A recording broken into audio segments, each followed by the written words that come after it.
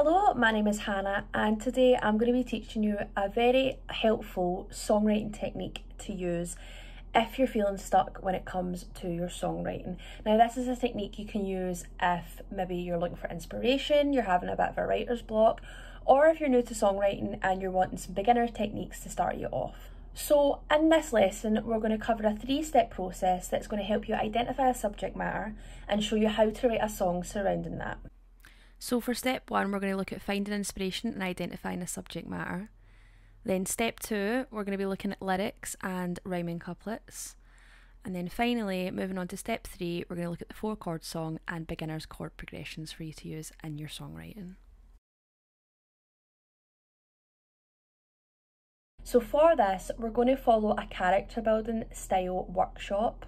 So what we're going to do is, I want you to pick your favourite character. It could be from a TV show, it could be from a movie, it could be your favourite pop star, your favourite character in a book, any character that you really resonate, and make sure it's a character that you know very well, and you'll find out why just in a minute.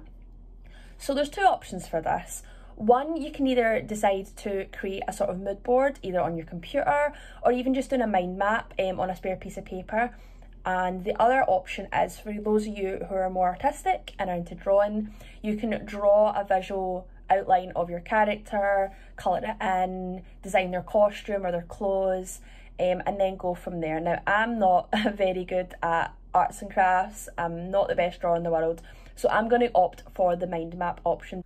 Okay, so this is my mind map, and the character that I've chosen is Harry Potter, just because I love the Harry Potter series and I grew up reading the books. I also wanted to do a character that most people watching this would either know roughly enough about the character or have read or seen the movies themselves. So that is a character that I've chosen. The next thing you want to do is add in things about that character that you feel make up that character's story and that are important to the character themselves. So I've just inserted some pictures here. Now that I've got all these kind of related images or parts of the character's own story relating to them, their personality, what happens to them in their book, movie, whatever, I'm going to go through and just put in a few words, just outline why it relates to the character themselves. So under the picture of him, Ron and Hermione, I've put that this shows that he holds priority over friendships, and the whole idea of love overcoming evil. So that is the mind map. That's kind of what we're looking for. Again, you can be as creative with this as you want or as direct as you want, just as long as you're pulling certain elements about either the character's personality, their character traits, or even just pulling things that tell a story.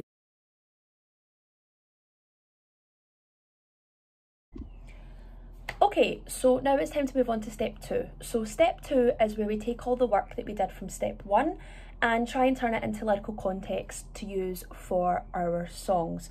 Now again, there's no rules on how you want to do this, it's just whatever you feel comfortable with or whatever you have access to. So you can either do this on a piece of paper via a mind map, you can do it like I'm going to do on the computer and sort it into a table, or you can literally just write it down on a piece of paper and sort it into 3 main sections. Looking at the table that I've come up with here, I've separated it into 3 separate parts. So the main parts you're going to want to write down is, first of all, the traits, your themes, and then your rhyming words. So looking at the first column, I've just copied and pasted everything that I did in the mind map into these 5 boxes here, so that I can build inspiration from them. So the middle part, you want to identify the main theme of the word or the sentences that you've used to describe your character. So for the first one, where I talked about how Harry holds the priority over his friendship, and obviously love overcoming evil, I put the main theme as friendship, because that is a main theme of his story. As long as he's got his friends and he's got friendship on his side, he can overcome anything. Then what you're going to want to do is to go into the last column and come up with rhyming words. Now you're going to want 2 rhyming words from the themes, and you're going to want to find a word that rhymes with each of them. So as you can see here, for friendship, I used the word friend just because I felt like the word friend would be easier to rhyme than friendship. So for friend, I put end because they rhyme. And I also put true, as in like true friendship and true love. and for that I just put you because it's a short word, it's a well used word, and it's going to be easy to incorporate into lyrics as we come along. For this one I just went for the end of the first line and the middle of the first line and the end of the first line to rhyme, just because it's probably the easiest just as you're starting off, but as you go on you can mix around and see what works well with your song, depending on things like tempo and mood and genre. But I've just used the first example here using the word friend to rhyme with end and the word true to rhyme with you. So I've got, as long as I have my friend I can make it till the end, them to rhyme. And then I've got, I know that this friendship is true, I can count on you. So that would be an example of how you can turn your rhyming words into a couplet. So once you've got the kind of basis around, you can swap and change the words and see what works. But it's really just about getting some lyrics down on paper and making sure that you're rhyming them with words that make sense in terms of the narrative. Hopefully, once you've got an idea of what sort of lyrics you want to use, we can then move on to the final step, which is putting it all together with the 4-chord song and the beginner's chord progressions. Okay, so the 4-chord song is a chord progression that can be found in a lot of pop songs. In fact, any genre of music really, you'll find at least one song or two that use this standard progression for the makeup of their songs. So the chords are C major, G major, E minor, and F major. Now these 4 chords can be used in any order, so if you want to start with G major, then to A minor, down to C major, and then up to F. So by mixing these chords around you can get some really cool chord progressions, and it's a really good way if you're a beginner or starting off with chords and songwriting. For those of you who don't have access to a keyboard or a guitar, I will provide a link down below with a basic C major 4-chord backing track that you can practice your lyrics over.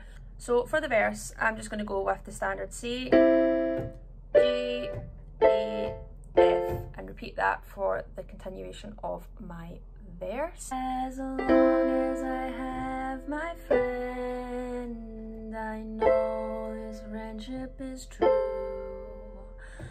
I can make it to the end, I can count on you. And then using a separate set of chords for the chorus, which I identified as C, G, and F, and back to C. I've written some lyrics from the table, just quickly, just to give you an idea. So we have, we can have hope, we can have friends, we will fight until the end. We have the boy he hoped to destroy, the boy who lived. So very rough, very mixed matched, but you kind of get the idea. And as long as you're using your rhyming table and messing about with these chords, you should hopefully be able to come up with some separate chords and lyrics for the verse and separate chords and lyrics for the chorus. So that is the end of the songwriting workshop. Hopefully you enjoyed it. Hopefully you learned something new. I really want to emphasise the fact that this 3-step workshop is a very basic beginner's level of songwriting. So even if you want to come back once you became more familiarised with the steps and getting your idea across with the rhyming couplets and the chord progressions, you can always come back to this at a later stage and build on what you've worked on. So yes, I hope you enjoyed this workshop and I hope you learned something from it and that you found at least one thing useful that you can use either now or later on down the line.